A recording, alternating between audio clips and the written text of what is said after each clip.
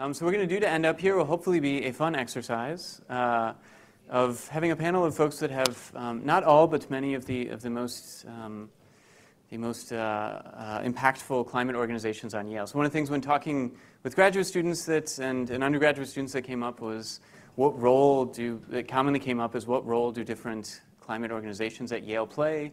What are their goals? How do they interact? And we thought that would be a fun way in a non-traditional and a new addition to Yale Day of Climate to end up the day.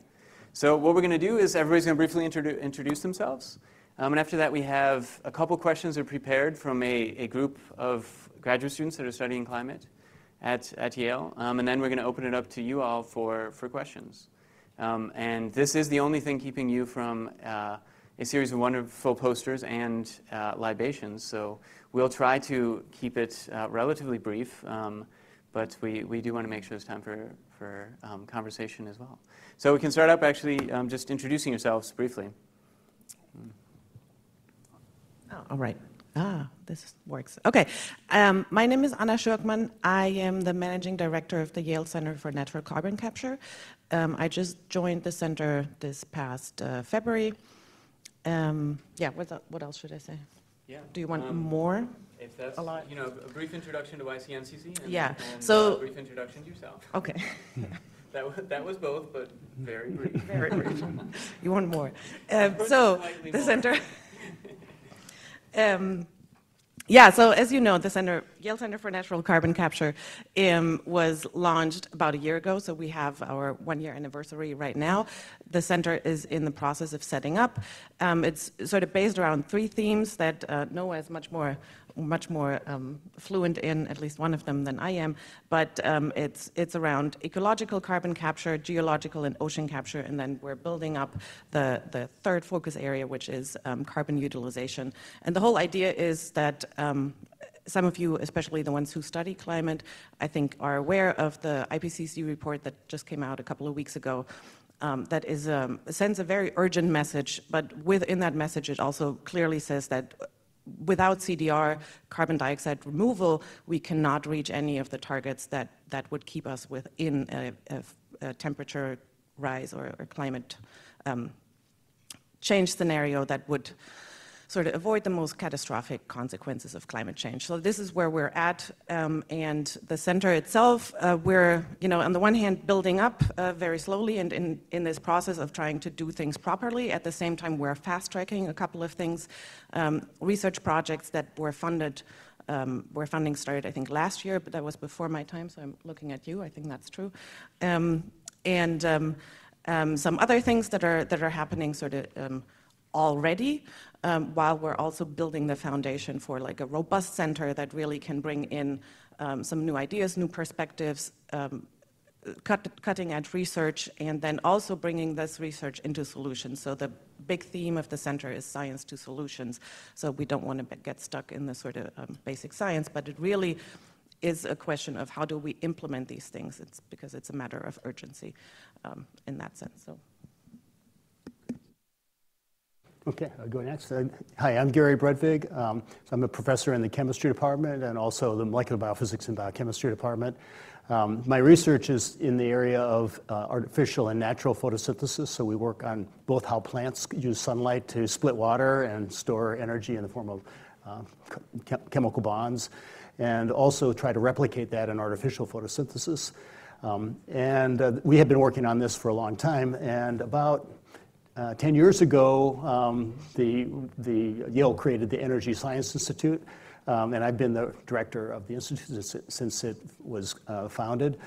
Just to give you a little bit of background, so some of you may not know a lot about the West Campus. So Yale purchased the site from Bayer Pharmaceuticals about 15 years ago, and decided that one use of the site would be to create interdisciplinary research institutes that would be focused on some of the grand challenges we face.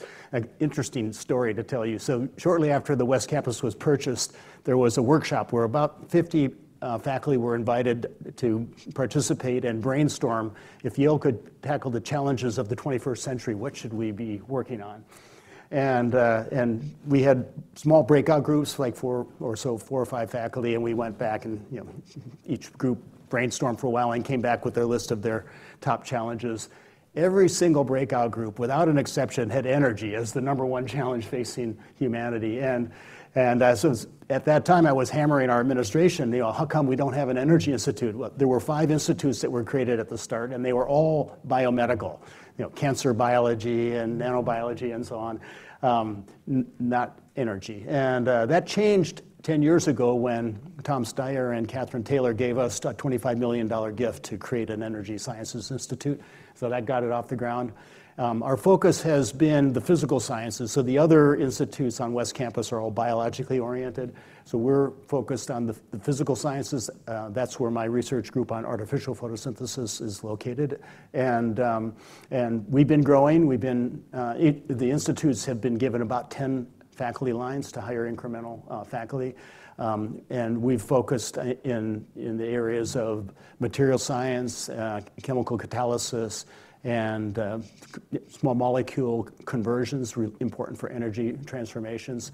And right now we have 15 PIs in the Institute, so have grown with maybe 1 or 2 a year since we started. We're actually the biggest institute by a good measure now on the West Campus, maybe reflecting the fact that energy is an important topic. And if you haven't been out to the West Campus, I'd invite you to come out there and check out our facilities there.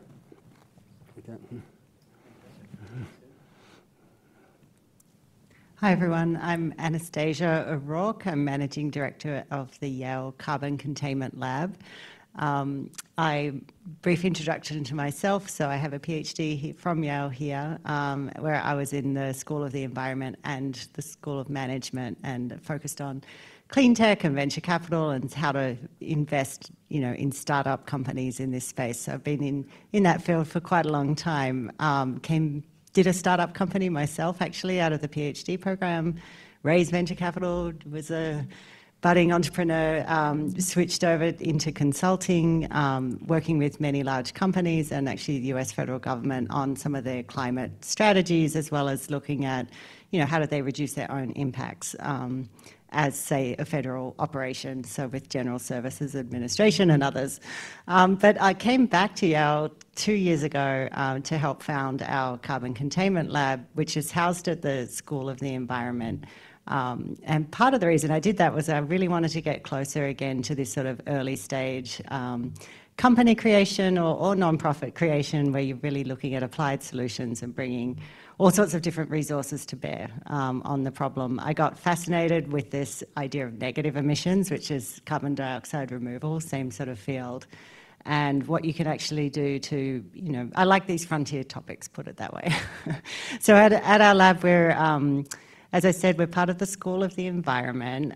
We're about 10 people full-time, but we also have about, 12 to 15 interns, student research interns at any one time.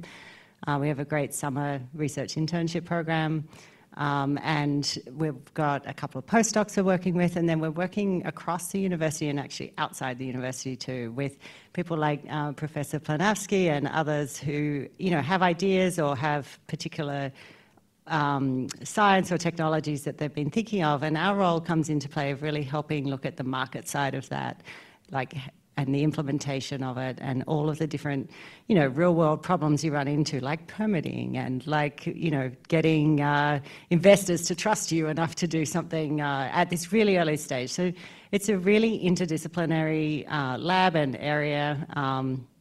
We also do generate some ideas ourselves. We're not only on the implementation side, but what else to say? It's a really fun group. We're discovering that there's a lot of opportunity out there, and there's big wide open spaces for both research as well as sort of testing of ideas, and a lot of investors are very excited about it. So happy to explore any and all of those themes as we go into this panel. Casey. Thank you so much, Anastasia. Hi, everyone. I'm Casey Pickett. I'm the Planetary Solutions Project Director and Director of the Yale Carbon Charge. I came to Yale for the joint degree program between the School of the Environment and the School of Management, and then went and worked for the state of Connecticut for 5 years, building an innovation support system for early stage entrepreneurs in particular. It's called CT Next.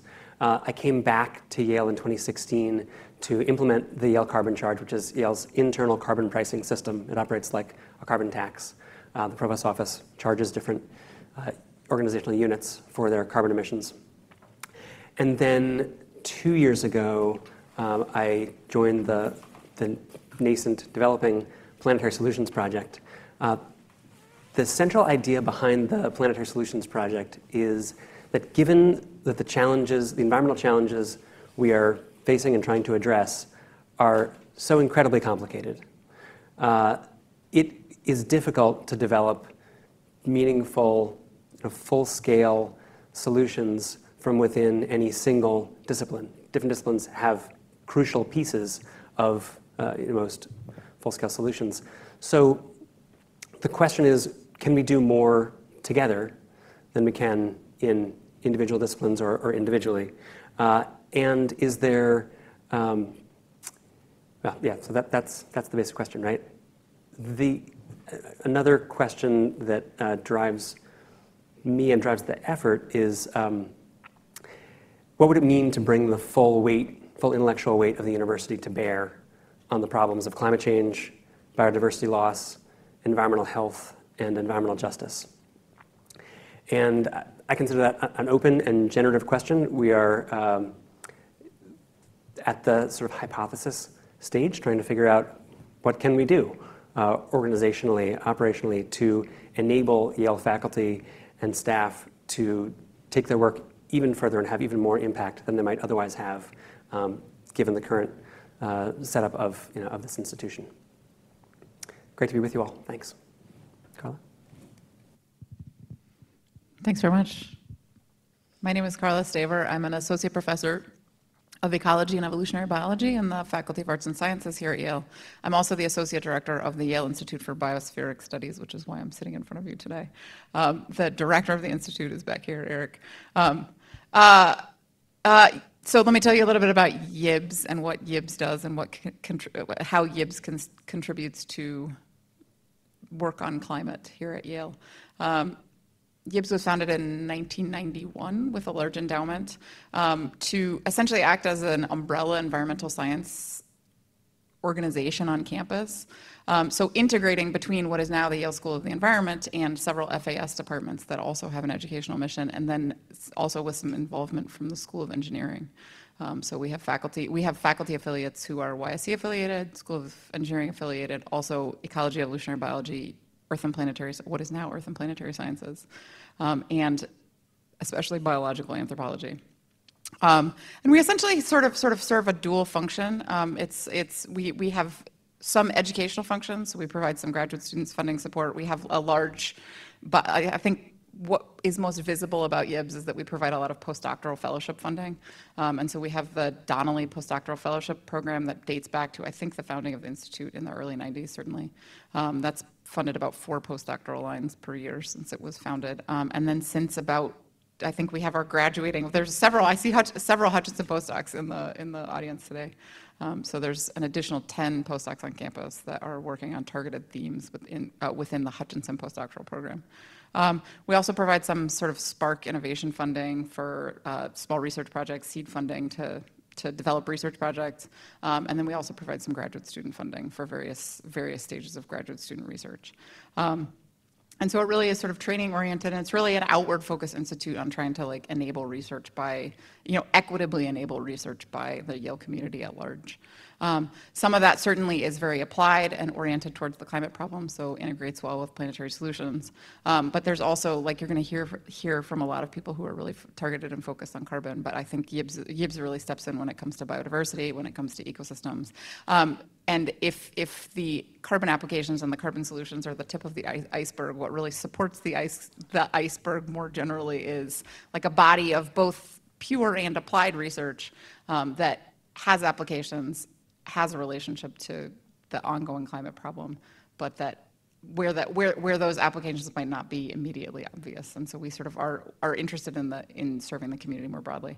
I think that's a pretty good overview of the generality of the function that YIBS serves on campus. So over to you. Hey there, my name is Eric Fine, and I work for the Yale Program on Climate Change Communication. 10 years ago, I was not working on climate change. I was actually taking people on expeditions into the mountains and often on glaciated peaks. And going back to the same glaciers every year, I started saying, I think I need to work on climate change. And I started looking into climate change solutions, a lot of things related to what y'all are doing right now, and I couldn't choose. I said, we need them all. And so then I started thinking, how can we get society to back all of the needed solutions to the extent that we need to address this issue? And luckily, I bumped into some people doing that. So the program on climate change communication, we study how people think about climate change. What do they understand? What do they misunderstand? What policies do they support and for what reasons? And then how does that vary across society? And then for any given piece on and engaging them in any solution, what's the best communicational strategy to do that? A lot of us really misunderstand where the public is or where a certain audience is. And so we've been told by members of Congress, for example, that they were thinking of running a campaign, their own campaign, based on climate change, but that all their advisors were saying no. They looked at the research on what people in their area actually think about climate change, a lot from the Yale Climate opinion maps, for example, and they said, I think I should do this, and now they're in Congress. And we found out recently the other day that within Google, there's the Google Maps division, and there was a team within the Maps division, they said, we have this idea. We want to put a little, when you say I want to get from A to B, we want to put a little green leaf on the option that is most fuel efficient. And people pushed back. They said, no way. People don't want climate action. People don't want us to do that. We're going to get all kinds of negative feedback. And luckily, there was a group within there that had seen our research, and they said, well, actually, we don't think we're going to get that much negative feedback. We think people are really behind this, and that there's more concern and appetite for action than what we maybe suppose. So they showed them the data, and they said, okay, let's try it. And so they started that. So we work with all different kinds of organizations, businesses, people running for office, people who are elected officials, small to large governments, nonprofits, NGOs, to help them better understand their audiences and figure out how to best engage those audiences. And then on a larger scale, we do research on the US public in 2 times per year nationally representative surveys.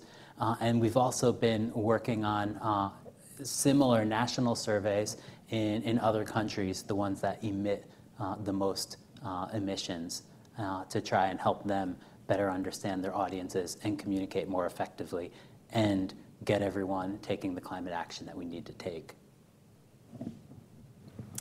Fantastic. Great. So what we have now is we have a couple of the prepared questions from the graduate student panel. So we'll direct these at one person, but anybody should after that feel free to interject, and then we will be sure to save some time for all of the burning questions that you have. So Casey, I'll direct this one first at you. What do you see as the importance of focusing on change in education at Yale versus US and the global community? Or in other words, is transforming campus and the New Haven area essential for Yale being a leader on climate-related issues? Thanks for the question. It was actually, I should say, they phrased it, that was the very politically correct way of phrasing it. I catch the undercurrents, thank you. So Yale's direct impact on climate, as the previous speaker showed, is about 200,000 tons of Scope 1 and 2 emissions per year. Working on that is, a drop within a drop within a drop in the bucket, right? That's not where we're going to make our biggest impact, but it's really important work to do because I think for a few reasons.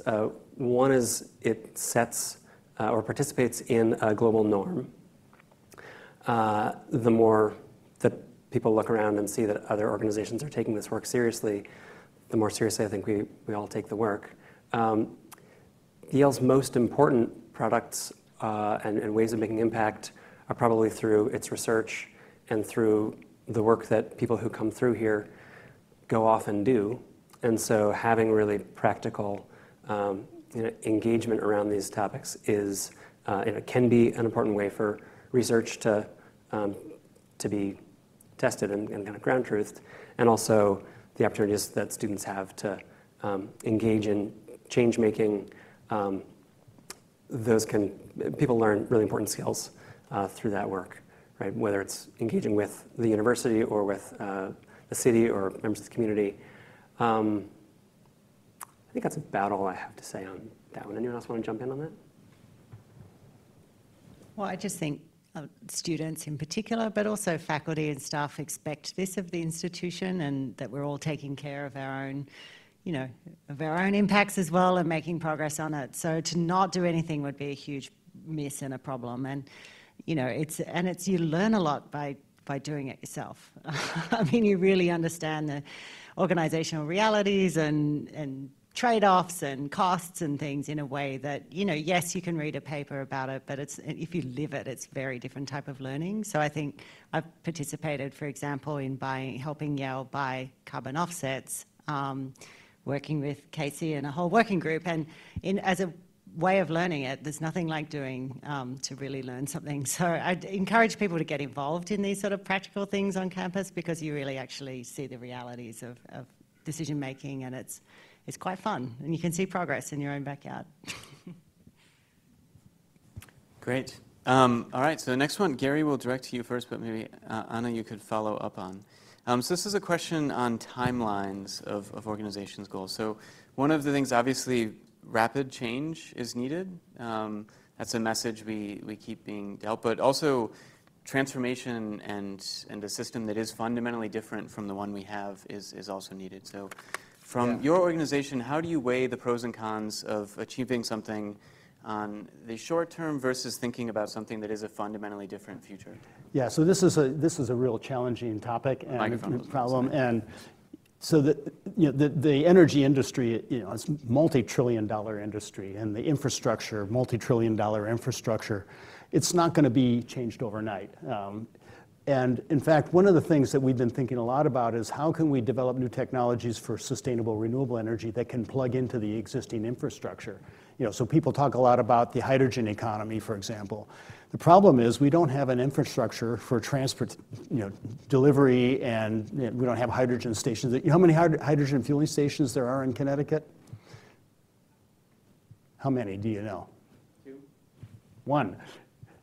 Proton on site? I was 100% wrong. You're only off by a factor of 2. If you're within a factor of 2, by my book, you're pretty good. So this is going to be a big problem if we want to convert to a hydrogen economy. We have an infrastructure for liquid fuels, and I think that is the kind of sustainable technology that we need to develop, is using renewable energy to create liquid fuels that can plug into our existing infrastructure. That would make it a little bit faster transition. But another aspect of this is something that our institute is not going to solve, and that's the economics of energy. And that's the biggest bottleneck right now. Fossil fuels are just so darn cheap. We're never going to be able to outcompete the cost on the basis of cost without a carbon tax, without really pricing the impacts of burning fossil fuels. And that's a political question, and we're never going to solve that by better research. And so I think we need to think both in terms of development of new technology, new science, and partner that with the policies that would enable it to be, to transform our energy industry. And that's something that we don't do really well right now at Yale, and we're actually talking about how can we do that better. We have good science people, and we have good, with world's leader in energy economics, Bill Nordhaus won the Nobel Prize, yet we're not really working together very well. And I think Casey's Planetary Solutions project is an effort to try to bring these groups together. And that's maybe what we have here too, is we have people from these different programs that are starting to be connected a little better, but still not that doing that well. Well, we'll see how well the happy hour goes. Yeah, and one thing I can also, maybe a little bit related to the first question, so Yale, like it or not, is a very visible institution, and we need to lead by example. So if we can do something on campus that sets an example, that's important. Even if it makes a really tiny impact in our carbon footprint, it sets an example, and I think that's something we need to be aware of and strive towards. And if you want to follow up on YCNCC goals? Yeah, so I think that's exactly where we fit in, because the transition to renewable energy and all of that is just not going to happen fast enough. Yeah, so I think there's several approaches within the center, and again, I think you've been in those discussions more. You correct me if I'm wrong. And the idea is, right, we want to develop solutions that sort of bridge that gap, or help bridging that gap once there is infrastructure and there are solutions that are sort of longer term solutions. But then at the same time, there needs to be a rapid approach to sort of drawing down the carbon from the atmosphere and putting it somewhere. But then we also need to think about, well, where does it stay, right? And how long does it stay where we put it? And then where does it go from there if it goes somewhere? So yeah, I think the way we think about it at the center is really sort of we're there to sort of complement all these other efforts.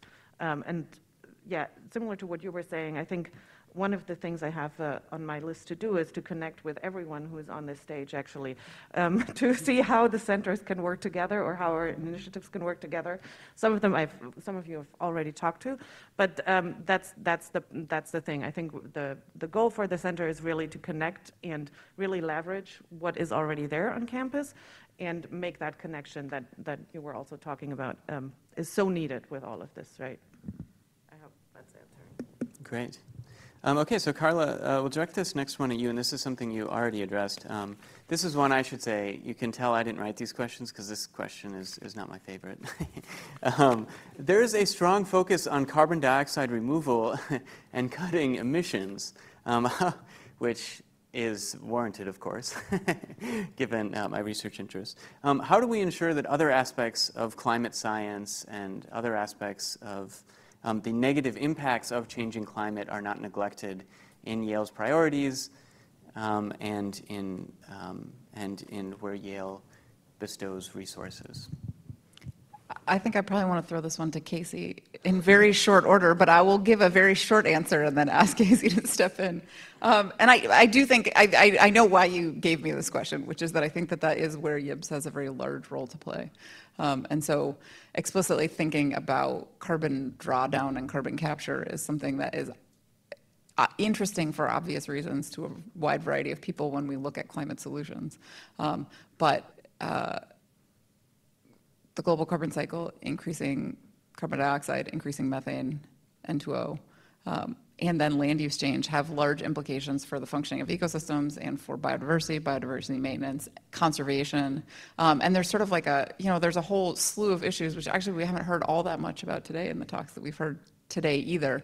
And I think that's where sort of YIBS does something that, in the Venn diagram of lots of overlap between all of our various organizations, that's probably where YIBS is kind of like out on the fringe a little bit, is really in enabling the kind of research that may be climate relevant, climate related, climate informed, but that also has more of an emphasis on biodiversity, ecosystems, long time scales, deep Earth history, and so on. So I think we do see it as very central to our mission to think explicitly about those sorts of problems. So, for instance, we have a request for proposals out right now, looking at the interface between biodiversity. I can't remember exactly what it is. It's generation, maintenance, and conservation, or something like this. And the interface between biodiversity and ecosystems and ecosystem function, and how the interplay between those two contributes to some of the dynamics that we might be interested in moving forward.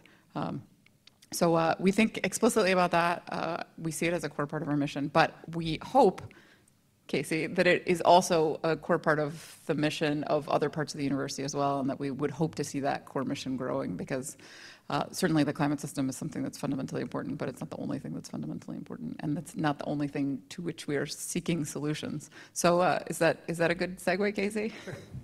Yeah, thanks. I couldn't agree more. The areas of excellence in this university that relate to the environment are many, and as I introduced the Planetary Solutions Project, I mentioned 4 really broad areas: climate, biodiversity loss, environmental health, and environmental justice. These are all areas where we have incredible excellence at Yale.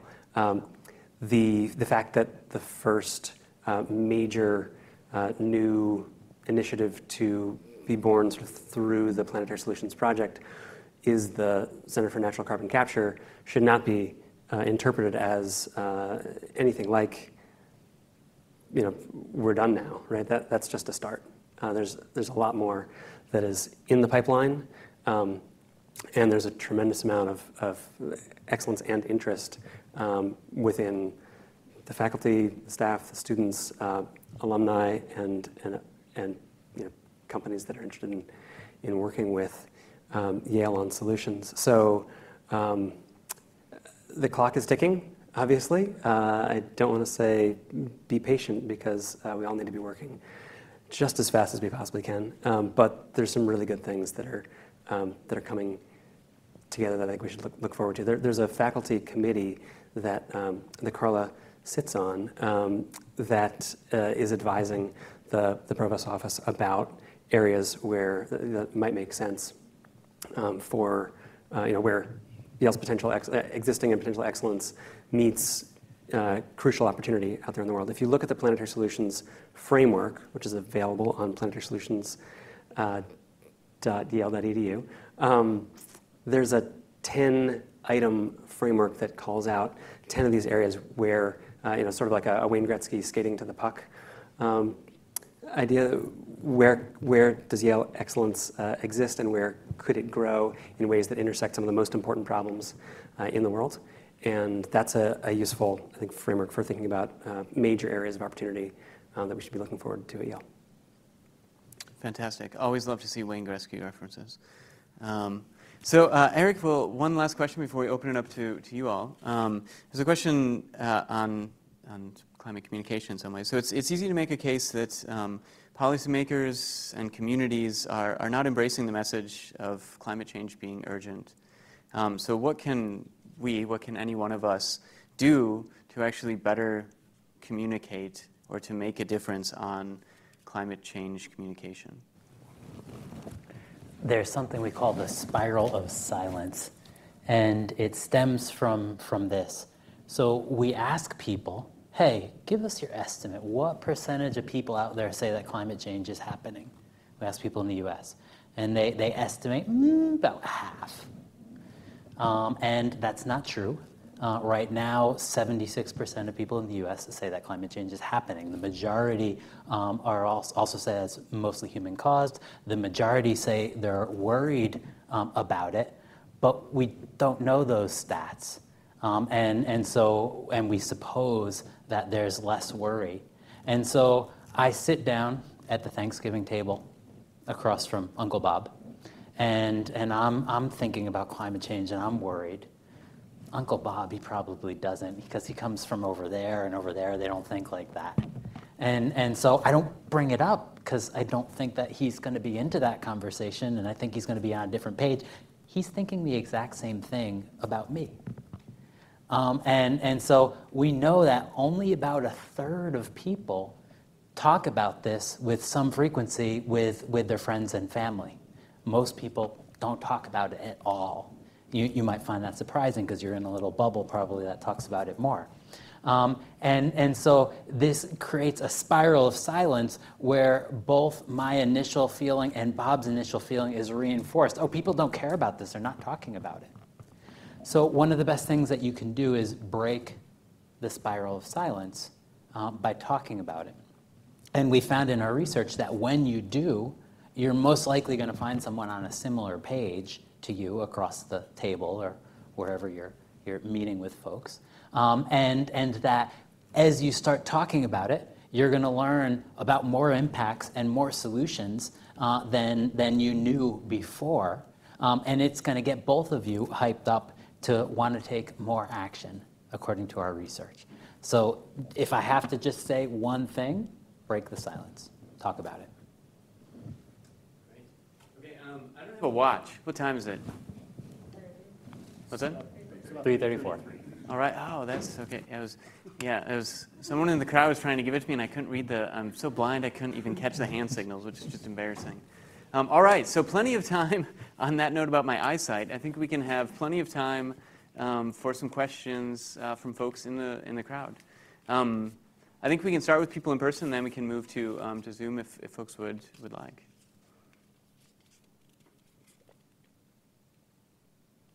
Yeah.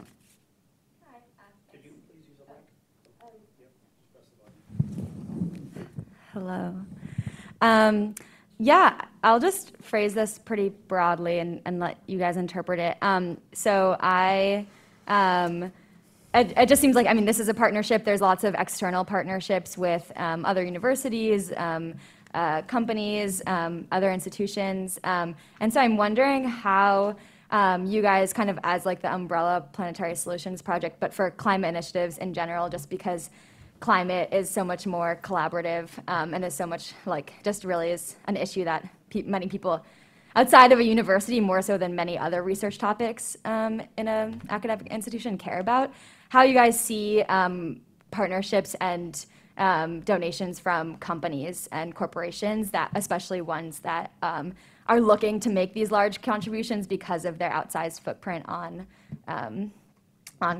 carbon emissions and other environmental impacts. I know it's a really important part of like where funding is coming from, and so I'm just curious what the thinking behind that is in general. Anybody really excited to take that one? Yeah. Or Anna, do you wanna take that one first? Sure. Yeah. I mean, there's many parts to this, right? Somewhere, yeah. I'm not sure. I think there's limits to where money can come from, and I think the directors of YCNCC, Liza Comita and Dave Bercovici, have said recently in an interview with the Yale Daily News that they would never accept money from a fossil fuel company, right? But we do have our initial gift came from FedEx, and then we have had additional funding from Southwest Airlines and Boeing. And the question I think that we all have to ask ourselves is, you know, if we've ever received a package, which I have family over in Europe, which I'm going to see via plane, which is likely 50% chance it's built by Boeing. And I've never flown Southwest, but you know, they are interchangeable. So the question I think we all have to ask ourselves is, how much can we blame an individual company for the carbon footprint that they have, right? And then the other thing is, what I personally find very exciting about this center is that we get to work with these companies, right? There's genuine interest in understanding what they can do.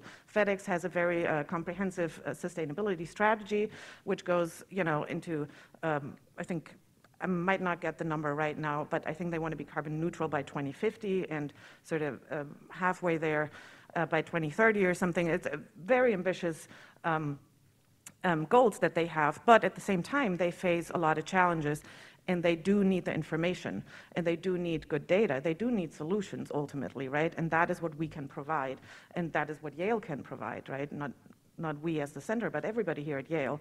And that's where these corporations come in, and the collaborations between the individual initiatives within Yale, because this is one way we can get in there and really get our message across and really provide good solutions where we don't rely on an article that they get somewhere or something. We can really talk, and we can really understand what are the problems that they're facing, and see, you know, how can this be addressed. Not that they're saying what we're supposed to do, because they don't have any influence over that, but at the same time, I think it's a very good.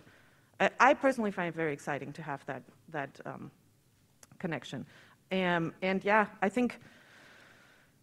I will still, go and and visit my family, hopefully, and I will receive packages. So I think it's just the reality, right, that we live in. And it's a very difficult question, but ultimately I think the directors have drawn a clear line of where they would not be willing to go. So, which I personally find reassuring.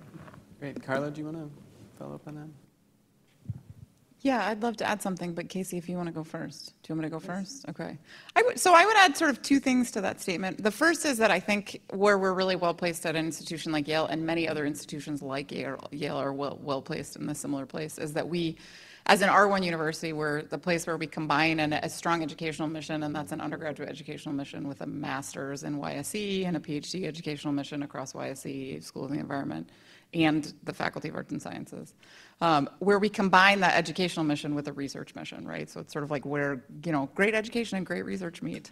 And there's something really powerful about the confluence of those two things. And I would, we do this very well already, and I would love to continue to see us continue to invest in that sort of confluence of missions. So, and I think especially as somebody who's in the Faculty of Arts and Sciences within Yale College, I think a lot about the ways that we are educating our undergraduates and whether we're serving our undergraduates as they look forward to a future for the next several decades, and whether we're preparing them well in climate change, in biodiversity, in human livelihoods, and in how all of these issues integrate with each other. So I think I would probably argue, I'm a scientist and I'm a researcher and I love what I do and I believe in what I do, but I think where we have the most multiplicative impact is on the way that we educate, like the many, many people that pass through our classrooms and through our labs, and who will go out into the world and make multiplicative impact as they go about whatever they decide to do with their lives. So I think I'd love to see us continue to invest in that. And I would probably argue, and this is a little bit of possibly a controversial point, is that we have a little bit of work to do, especially on the Yale College end, in trying to make sure that we are preparing our students the way they need to be prepared for the future that they face. So I think that's one thing that I would say. I think the other, specifically with respect to whose money we take and how we use it, I would emphasize, and I think hopefully everybody on this panel, I believe that everybody on this panel believes this, is that as an educator, but also as a scientist, the integrity that we bring to that problem is absolutely central, and we should never let that move anywhere. Like that should be at the front and center of your mind all the time, right? Scientific integrity, academic freedom, and those are really core fundamental values as scientists, as researchers, and as members of this university. And I certainly take that really seriously. I think everybody on this panel does take that seriously, but that's sort of like a real non-negotiable for somebody in our business. And it's probably worth saying out loud, which is why I wanted to say it out loud. But with that, Casey, I think you probably have something to add too. So sure, I hesitate to dig in too hard on this question because there are probably other questions. But I think it's a really important question, not just for universities, but for as we think about how we're going to meaningfully address climate change, biodiversity loss, and some of the other challenges, to think through what is the relationship between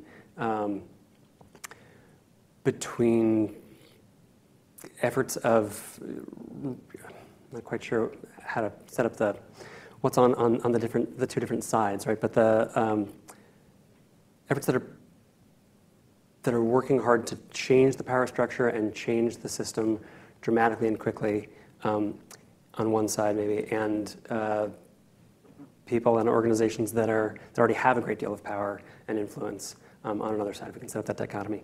And I'm glad you asked the question. I think we should be having this conversation a lot. I don't know what the right answer is in different situations, and where the lines are. I think one crystal clear line is, as Carla said, making sure that academic freedom is maintained and that there isn't undue influence by people contributing money to climate work. If there's an aspect of greenwashing that's going along with this work, that's a problem. It would be naive to think that there isn't any aspect of that goes along with some of the good that this money can do. On the other hand, I think that if we were to take an approach as a society to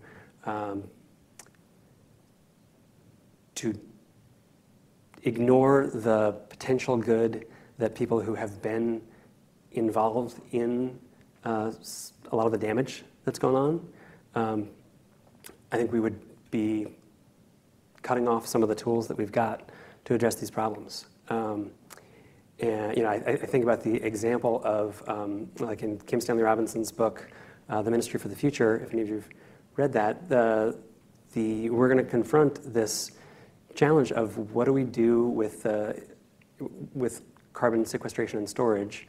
The fact that one of the potential solutions there involves paying companies with the skills for digging deep, and putting pipes underground,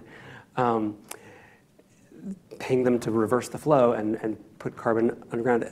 There's a potential solution there that's super controversial, but it's something we need to take seriously, I think, because as you know, the number of solutions that are going to be required to put together to make meaningful impacts on this challenge are so many. It's a real issue if we ignore any of them. Great. Yeah, great question. It's obviously on the oil company specifically. It's a very controversial one. So great that came up. We had some discussion on that. 2 minutes. Okay. Well, time for one last question. Okay. Thanks, everybody. So actually, my question has to do with something that was slightly alluded to earlier, but I look at all the organizations sitting here. I don't really see anyone in the political dimension and interfacing with policy.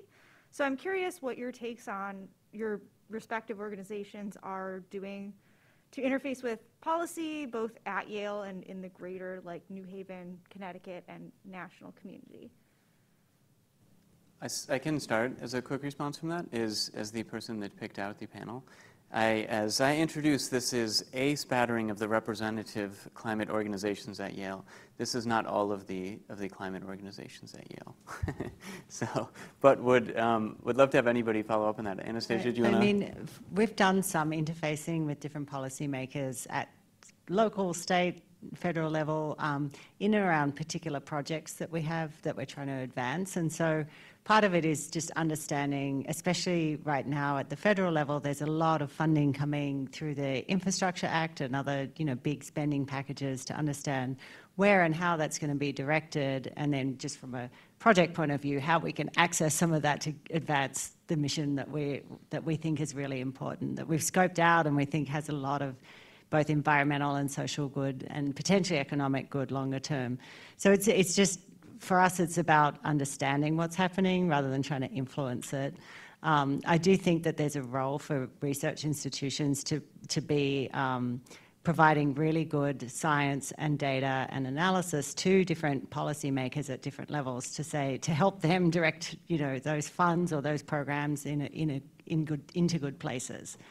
Because they do rely on and trust institutions like Yale to help be a little more neutral on that front, and to be very analytically rigorous about it and say this makes sense and this does not make sense, or here are the problems that you may encounter along the way, here are some externalities you may not have thought about.